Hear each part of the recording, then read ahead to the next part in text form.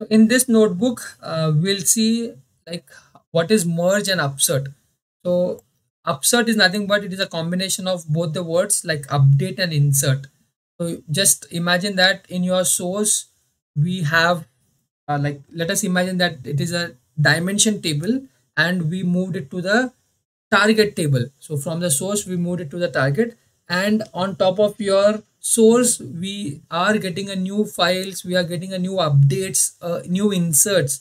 So how to handle that scenarios? So basically we call it as a SCDs, that is slowly changing dimensions.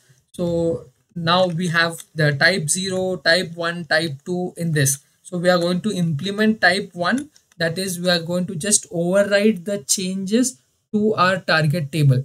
So by using this merge and upsert statements in your delta lake, obviously all the tables in Databricks is a delta by default. So we are going to use this merge and upsert statement to implement slowly changing dimension type 1, because type 1 is just to override. So how the syntax works, let me show you the documentation. I will be giving you the link for this.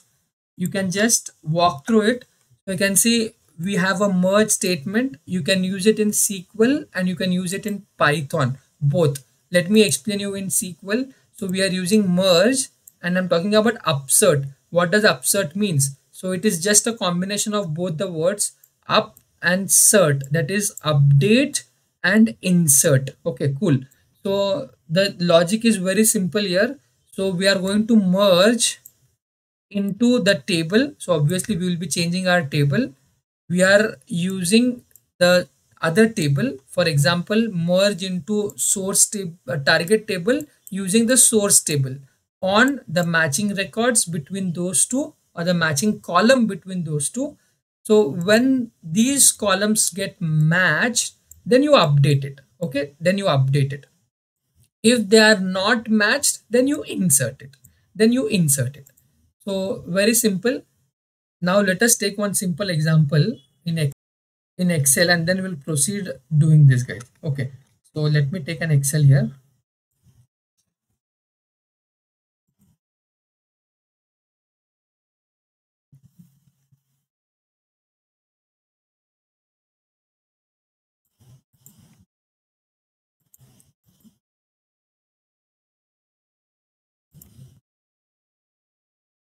Yeah. So let us take an employee ID here. So like there is an employee ID 1 and an employee name here. So let me take name and is nationality, for example, nationality. So let us take one and his name is, for example, John, and is from US, for example. Okay, his nationality. Okay, cool. So this is our source table, guys. Let us move this to a target table. We'll first like convert from data frame to a delta table. From, let us imagine that this is a data. From data frame we created a table. We just write it like save as table and we create a delta table.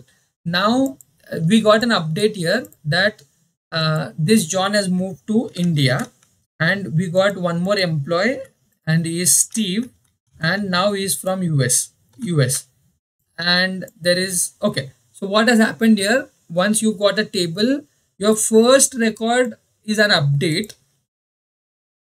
We got updated the first record, and your second record should be inserted. So we are going to use this command here, that is merge and upset. So it will merge it. First it will go and check whether the IDs are same. If IDs are same, if the IDs are matching, then we will update it. So it will go and check like, do you have ID 1? Yeah, ID 1 is there. So it will update. Okay, John is there.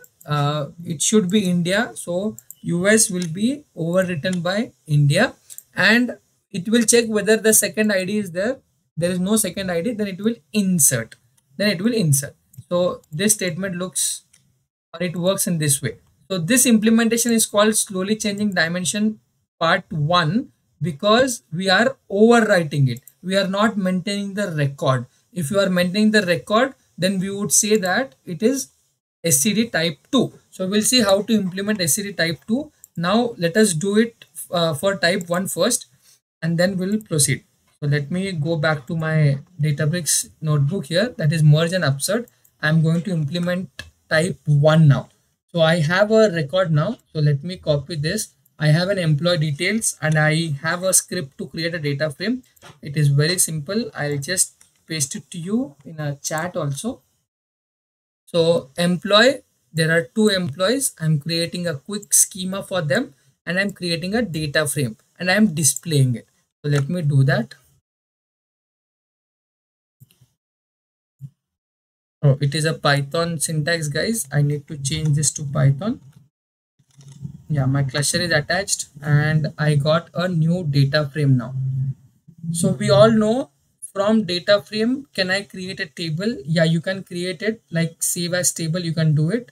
Or instead of that, I can create a view and then write it to a final table. So we have seen what are the views and how the view can be created by the data frame. So I'll just use df dot create or replace temporary view. Okay, so let me write this as a source view. I'll call this as a source view. It is a Python syntax, guys. I need to change this to Python, %Python. Let me run this. Yeah, so your view is created. Let me see what is there inside that view. So let me take select. I'm just creating a view for like a staging. So I want to make a changes in the view and then I'll update that to a table. So select star from that view. Let me check. I should get two records in that. I should get two records in that. Yeah, cool. I can see that. Now, if you ask like, can I like on this top of from this view, can I create a table? Yeah, you can create a table again. From this view, you can create a table. Now we got a view. So I need to merge this or I need to copy these records to my table. Do you have a table now? Like I do not have a table now. So I have to create an empty table and then I'll merge this. So my second step would be to create a table. After I create a data frame, I created a view. This is just like a staging layer. And then I'm going to create a table now. So I would recommend using a SQL syntax to create a table. In a simple way, create table. I'll call this as an employee table. And then I'll start writing these column names. So I'll use this column names, employee ID. It should be an integer. Let me do it here. Then I have a first name, string type. Then you have a last name, then it is a string type. Then let me type a salary, it is an integer type. Then nationality, it should be a string type. Okay, so now I'm not specifying any location and so on, guys. Let us keep it simple, a managed table. But if you want it to be a unmanaged table or external table, you can give a location there. Okay, so we'll focus on this merge and upsert first. Cool. So I got an employee table with these records. So I'll just show you what is there inside this. So I'm just using select star from employee table and you should get query return no results because there is nothing inside this. Now my first thing is I want to move these all records to the employee table. So I can call employee table as my target table and my source view. It is a virtual table. It is a view, but you can call this as a source table. This is my target table, guys. So to implement this SCD, to merge this, I'll be using a same script from here. So I'll copy this. I'll give you the link for this, guys. I am picking up it from the delta.io and then there you get an option to go for the merge and upsert into the table using merge. So I want to update and I want to insert. Let me copy this old script from here and come back to my Databricks notebook. I'll paste it here. Okay, so obviously the tables are not same. Let us do a quick changes here. So my target table name is employee. Let me put a employee here. Oh, let me cancel out this.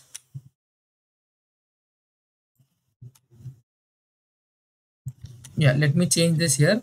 And what I'll do, I'll just do an aliasing, guys. I'll just write it as target, and using the source view, if you remember, we changed it to a source view, and I'll just name it as source. Okay, now on which column it is matching? Obviously it is an employee ID. So what I'll do, I'll just specify target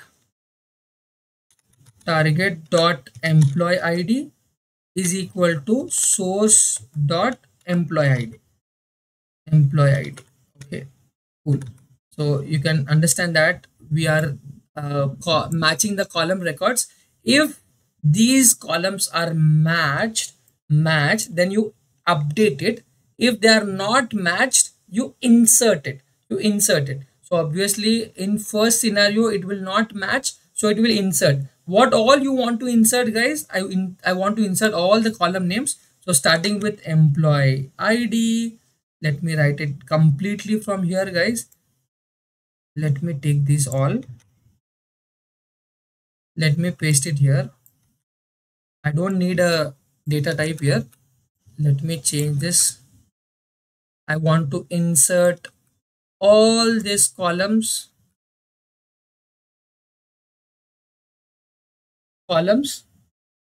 values with what you want to insert, with all the same values. Like I want all this. So let me change this quickly. Yeah, it is done. So if you want, you can specify target and source, but now let us keep it simple. Now this will insert if it is matched, just in case. Like what we are going to do in the next scenario, we are going to change the Scott's or John's uh, nationality to India, and we'll create one more record. So we want to update it. So in that case, this when the records or the employee is matched, we need to update it. So what you need to update it? So let me cancel out all this. And if the column ID is matched, then you need to update target dot first name column to source dot first name column. Okay, the column names are same in both the cases, guys. So let me copy this, paste it for three columns. So first name, I want to update the last name, just in case if we change the last name. Salary, it want to update a salary also, and nationality also. Yeah, I think everything looks fine now. Let me quickly check it. So merge into employee table as target, source view as source. So you can see, I'll show you in the source we have two records, and in the employee table we do not have anything. So we are going to use a merge statement to merge it into the employee table by using the source on these columns. When matched, you update these all. When not matched, you insert all this. Let me check, execute this, and oh, there is an error here. Let me check what is that error. Let me try to figure out. I guess this commas need to be removed. Now let me execute this. Yeah, it works now. Yeah, it got, you can see merge operation started. And just try to understand how it is working on the delta also, guys. In delta you can see that one new operation is happening, that is merge, and you can see two number of rows got affected. So what I'll do, I'll just copy this, I'll run it in a new cell, because you should know that at the beginning there were no records, and now we got two records inside that. It got inserted. Wow, it got inserted. This has happened now. Now what I'll do, I'll just go back, I'll copy this whole syntax and come back. Now I'll change few things here. Okay, I'll change few things, like I'll change the John's nationality to India, and I'll change the nationality for Scott to US. Okay, I changed both now. If you want, you can insert one record also. You can, if you want, you can insert one record. So let me copy this.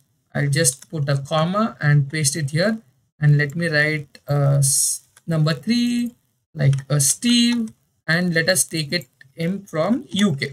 So this two should be updated and this should be inserted. So I'm not changing anything, guys. I'll keep it as it is. I'll just execute this. My new data frame will be created now. You can see that new data frame with 3 records. 2 is already there, but nationality is changed. But third is Steve, that is from UK. So now again I am following the same procedure. I'll be creating a view from that. So I'll just copy this. I'm creating a view from that data frame, and it is just like a virtual table.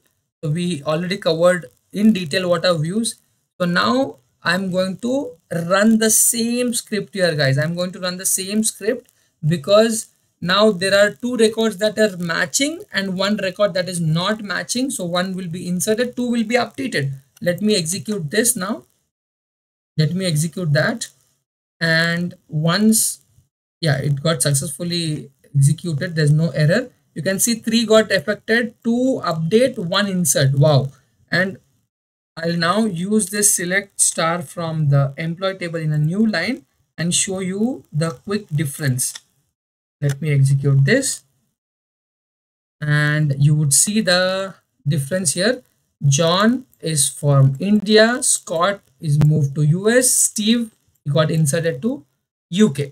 So whatever is happening, everything is recorded, guys, in, because it is a delta table. So you can just write describe history on the employee table.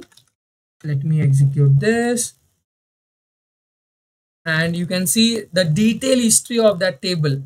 First would be create table. Yeah, we have created table with empty record, then we have merged it. Again, we have used a merge operation. Cool. So this is how we have used UpSert by using a merge operation and implemented SCD type 1. Thank you, guys. Thank you for watching this video. I hope you like the content. So if you like it, please subscribe to my channel. Please like the video, share it with your friends, and keep learning. Thank you once again. See you in the next video, guys.